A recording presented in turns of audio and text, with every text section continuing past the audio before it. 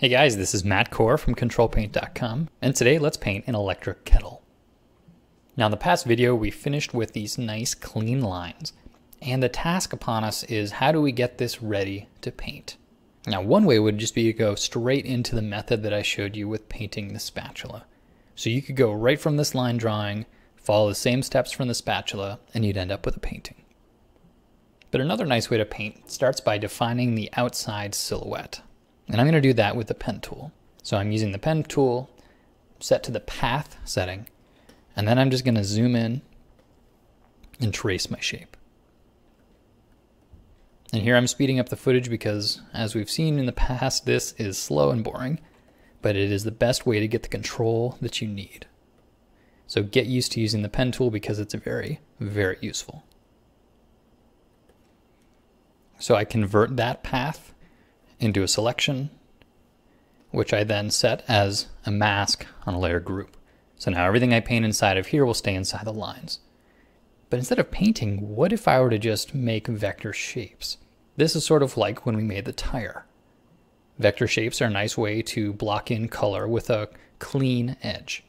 So here I'm going to use the pen tool again, but this time I will change it to shape. I don't want a stroke, and I do want to fill. And the particular color can be changed later. But now I'll just go through and I'll define the shapes in my image. So here I've got a handle.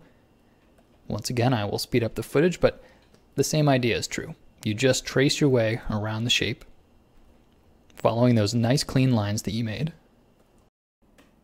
And then once you've closed it, you can double click on the shape and change its color to match your image.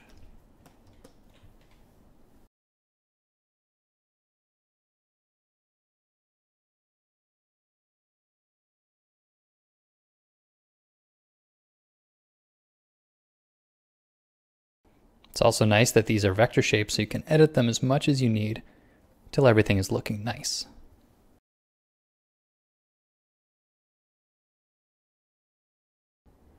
And oftentimes if I have similar small shapes, like these 4 black shapes, I will simply merge them all together to be a single shape.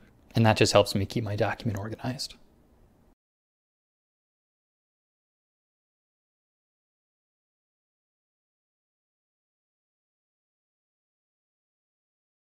So once I've got all my shapes blocked in, I can just simply rasterize them, rasterize layers. I can name them if I want, and then I can just lock transparent pixels and begin to paint in actual values.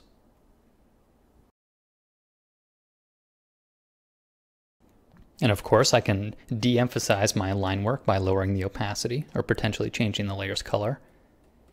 But from this point forward, it's really no different from the other painting examples I've given you. Really the primary difference in this process was instead of blocking in my flat colors with the brush tool, here I was blocking in my flat colors with the pen tool.